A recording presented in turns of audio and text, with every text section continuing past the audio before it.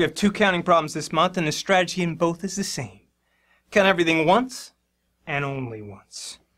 Start right here. The First National Bank of Zizelvaria requires each customer to choose a code comprising of 4 distinct, that means different. We're going to underline it because that's a sneaky word. You always underline the sneaky words. Distinct digits from 1 to 5, inclusive. Another sneaky word. You got to remember that. It means we can include the 1 and the 5, where the positive difference between any 2 consecutive digits must be at least 2. How many such codes can we make? When I start to get used to the problem, I'm going to forget about this restriction for just a minute. And 4 distinct digits from 1 to 5, focus on one restriction at a time. If we just had that restriction, you'd have 5 choices for the first digit, 4 for the second, 3 for the next, 2 for the last one, 5 times 4 times 3 times 2. That's 120 codes. That's a lot of codes. But this restriction's pretty tight. The difference between any 2 consecutive digits has to be at least 2. That means you can't start off 4, 3. You can't have 1, 2 in the middle. You can't have 5, 4 at the end. This is going to knock out a whole lot of possible codes. There aren't going to be many left. And I don't see a particularly clever way to count these, but I don't think there are going to be that many of them. So I'm going to try to list them. That sounds a little nuts, but well, if you're going to take this strategy, you go on this strategy, this is where the whole once and only once gets really important. If you're going to list them all out, you have to have a strategy to do that, nice and organized, so you make sure you hit everything. That's the once part. But you got to make sure you don't list anything twice. That's the only once part. So nice and organized. We're going to get organized by the first digit. We're going to look at all the ones that start with 1, then all the ones that start with 2, and so on. Be nice and organized while we look for them. So we start with 1. We can't go 1 and then 2. But we can go 1 and then 3, or 1 and then 4, or 1 and then 5. Now if we start off 1, 3, can't put a 2 or 4 next because it's too close to 3. We have to go 1, 3, 5. Can't put a 4 after that, but I can put a 2 there, and those are the only 2 choices left. Then I'm going to 1, 4. Well, if I start off 1, 4, I have 2, 3, and 5 left, but I can't put a 3 or a 5 after the 4. So start off 1, 4, 2. I only have 3 and 5 remaining, but I can't put a 3 next to the 2. 1, 4, 2, 5. That's the only one that starts off 1, 4. Now if I start off 1, 5, I can put a 2 next, or I can put a 3 next. Now if I put a 2 there, I have 3 or 4 left, but I can't put a 3 next to the 2, so I have to put a 4 there. If I start off 1, 5, 3, I only have 2 and 4 left, and I can't put those next to the 3, so we can't do that. And these are the only possibilities that start with 1. You know what? We can use these to find the possibilities that start with 5. We can use symmetry here. Symmetry, very powerful in counting problems. Here we started off with the lowest number, 1. Well, what if we started off with the highest number? And every time we have the number that's the second lowest, 2, well, what if we replace that with the number that's the second highest? Replace the 2's with the 4's. The number in the middle stays in the middle. And the number that's the second highest, replace it with the second lowest. Replace all the 4's with 2's, and replace all the 5's with 1's. All right, so here, instead of starting from the lowest number, we want to start from the highest. Start with the highest, 5. The number in the middle stays the number in the middle. The number that's the highest, instead of the number that's the highest, put in the number that's the lowest. The number that's the second lowest, replace that with the number that's the second highest. And you get another code. This one's perfectly valid. We can do the same thing here. Replace the 1 with a 5, replace the 4 with a 2, replace the 2 with a 4, replace the 5 with a 1. Replace 1 with a 5, replace the 5 with a 1, replace the 2 with the 4, replace the 4 with a 2. Boom, and there are all my codes that start with 5. And we've used symmetry to knock off the case of starting with 5. So now let's look at what happens when we start with 2. And of course, while we're tackling the case of starting with 2, we're also tackling the case of starting with 4. Now if we start with 2, we can't put a 1 next, we can't put a 3 next. We only have 2 options. We start 2, 4, or we start 2, 5. Now if we start 2, 4, we can't put a 3 after that, we can't put a 5 after that. The only option is 2, 4, 1. Once we started 2, 4, 1, well, we can put a 3 or a 5 after that. So we've got 2, 4, 1, 3, 2, 4, 1, 5. Now if I start 2, 5, I can put the 1 or the 3 after that. I can't put the 4 right after the 5, but I can go 2, 5, 1, or 2, 5, 3. If I start 2, 5, 1, I can put the 3 after that, or I can put the 4 after that. If I start 2, 5, 3, I can't put the 4 after that, but I can put the 1 after that. So now I have 5 more solutions there. And I can do the same thing I did up here, use our symmetry to get the 5 solutions to start with 4. 4, 2, 5, 3. 4, 2, 5, 1. Place the 2 with the 4, place the 5 with the 1, 1 with the 5, and 3 stays 3. 4, 1, 5, 2. 4, 1, 3, 5. In practice on the contest, you're not going to bother listing all these here. You're going to see these 5 and say, hey, there are 5 more to start with 4. They're right there, but now we've got 16 total, and all we have left is to think about the ones that start with 3. So if we start with 3, now the options we go from there are to 3, 1 or 3, 5. You can't go 3, 2 or 3, 4, but from 3, 1, we can go 3, 1, 4 or 3, 1, 5. And if we start off 3, 1, 4, you can't put the 5 after that, but you can put the 2. If you start off 3, 1, 5, you can put the 2 after that. If we start off 3, 5, we can go 3, 5, 1 or 3, 5, 2. If you start off 3, 5, 1, well, we can put the 4 after that, but not the 2. 3, 5, 2, we can't put the 1 after that, but we can put the 4 after that.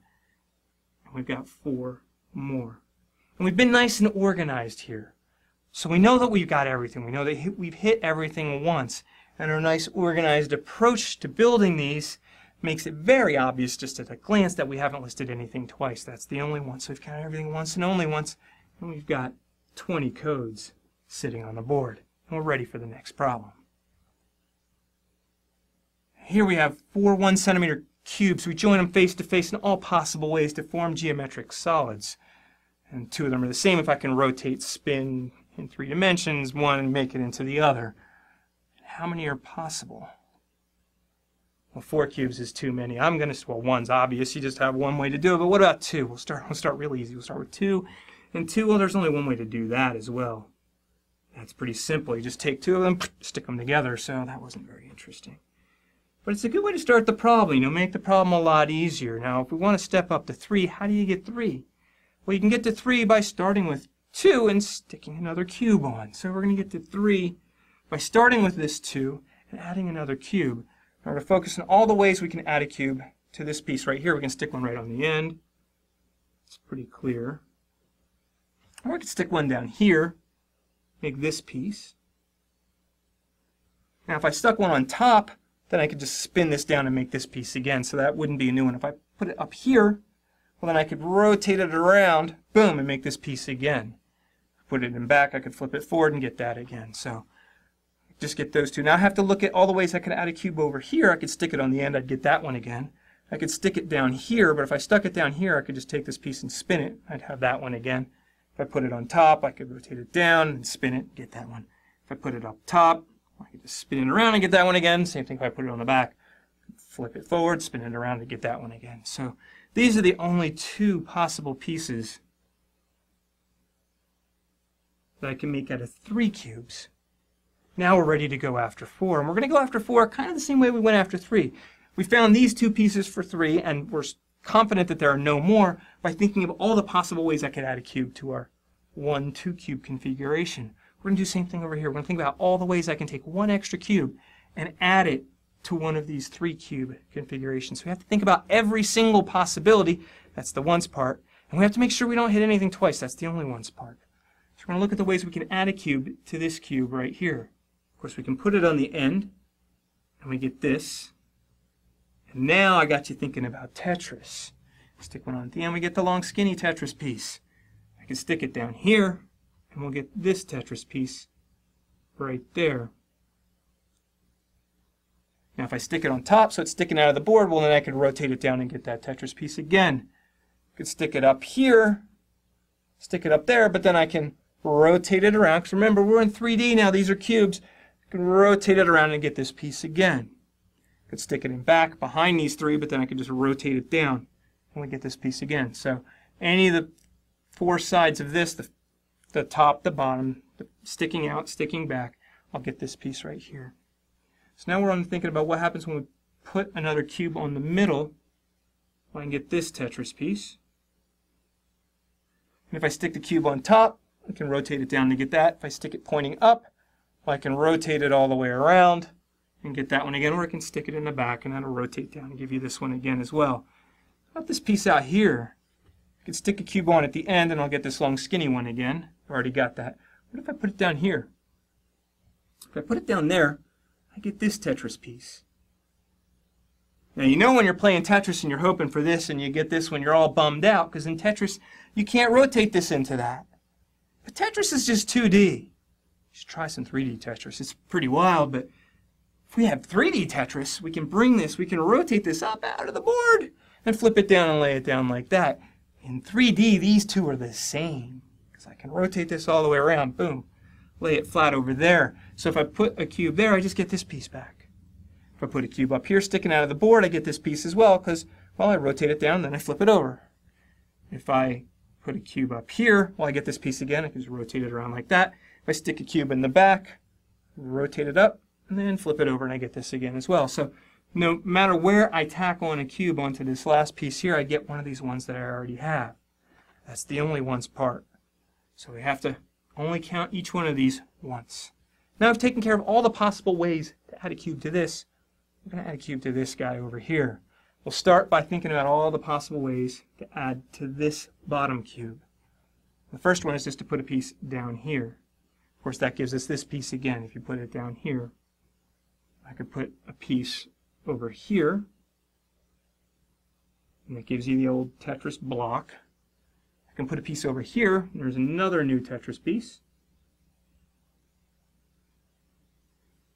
Now, that takes care of these three places to put the cube, but what if I stick the cube right on top? Now we're having to think a little bit in 3D. This is a little bit trickier. I'm going to try to draw it. I'm not very good at this.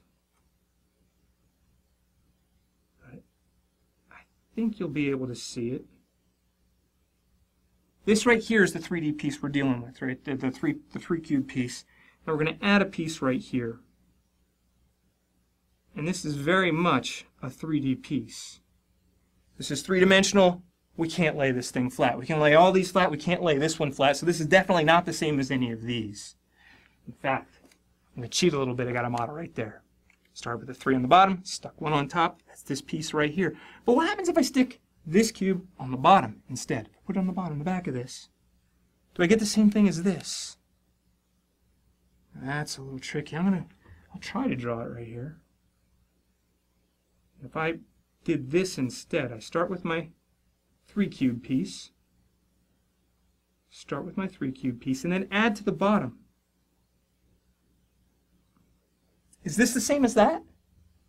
Can I start with this and spin it in some way and make that? Well, now if I look at that, you know, here on the top there, we've got these 3 cubes that are in this nice little 3 cube formation with 2 of them sticking out towards you, and then I got this one pointing down, not up. So now I got to think, can I rotate this to make that? Well, I think of all the ways I can make it so that I've got these 3 sitting on the bottom with the 2 pointing out at you. Well, there's one way. There's only one other way to do it, and that's to rotate so that these 3 are on the bottom. And still, this is pointing up, not down. It's not, but these 2 are still sticking out at you. There's only 2 ways to rotate this so that I've got 3 sitting on the bottom like this. And this is always pointing up over here. These 2, not the same. These 2 are different. And I have a special word for how these 2 are related. And I got this one here, this one over here with this pointing down. If I flip this over, this cube would be pointing up, but it'd be over here. You know, it would be the mirror image of this. So it would be like if I had a mirror here, flipped it over there, so that this would then be over on this side. But I can't rotate this into that, or I'd show it to you. But you can't do it. It's impossible. Those 2 are not the same. They are chiral, kind of like your hands. No matter what you do with righty over here, you can't make it lefty. You know, if I make the thumbs match up, well, now it's the back that's pointing out instead of the front. Not the same. Hands are different. They're chiral. They're mirror images, but they're not the same. And that's what's going on here. These 2, they're chiral. I can't spin this into that. They're different. Now we're ready to go. We've thought about all the ways to add one onto here. We're ready to think about adding one onto here. If I add there or there, I get that piece. If I stick it right on top, I get something new. Another 3D piece that we haven't seen yet. So there's the 3 cube piece that we started with. And I add one right on top. Right on top. And we get this 3D piece. That's new. And if I added it in the back, I'd get this same piece. If I added this to the bottom, you just flip it over, you get this one here. You get it sticking up to the top. So that would not be a new piece. So that's a new piece. Now finally think about all the ways to add to this out here. If I add down there, I get that cube. If I add right there, I get this piece. If I add up here, I get this Tetris piece. Now of course in Tetris, these two pieces are not the same, right? In Tetris, you rotate this around, you're all excited, you think you got the piece you wanted, but no, you've got this piece right here. And in Tetris, these two pieces are not the same. That's 2D. Or in 3D land, we flip this over, boom, we flip this one over, come out of the board, flip it over, you get that one. These are the same in 3D, so that's not a new piece. So that covers adding here, here, or here. What if we stick it sticking out of the page? We've seen that one already. That's this one right here. If I flip this over, it'll have the 3 laying flat with two pointing out at you and 1 cube sticking up over here. That's what we get when we put one on top. And if we put one on the bottom in the back, pointing into the board, we get this piece flipped over. Boom. That's what you get when you have these 3 and you stick one on the bottom there. So that's all the possibilities of adding a cube to that. And now we've taken care of once, because we've thought of every possible way to add a cube to any of these, and the only once we've made sure that no 2 of these are the same. We've got 1, 2, 3, 4, 5, 6, 7, 8 possible solids. And again, the key, when you're going to go through some casework, start listing stuff out. Count everything once, and only once.